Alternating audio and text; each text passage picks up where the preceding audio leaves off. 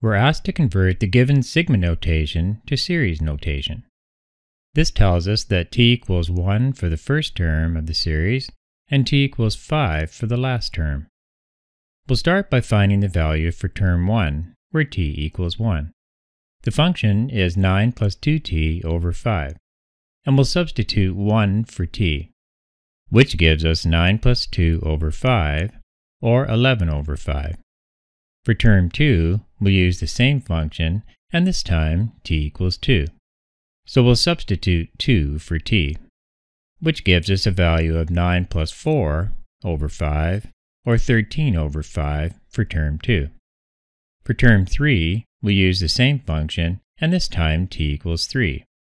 So we'll substitute 3 for t, and this works out to 9 plus 6 over 5, or 15 over 5, which is 3.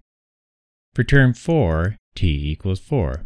So we'll substitute 4 for t in the function, giving us a value of 9 plus 8 over 5, or 17 over 5.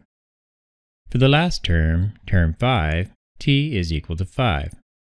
So we'll substitute 5 for t, which gives us a value of 9 plus 10 over 5, or 19 over 5 for term 5. To write this in series notation, we just add up these 5 terms. So the series notation is this. We see that this is an arithmetic series with a common difference of positive 2/5.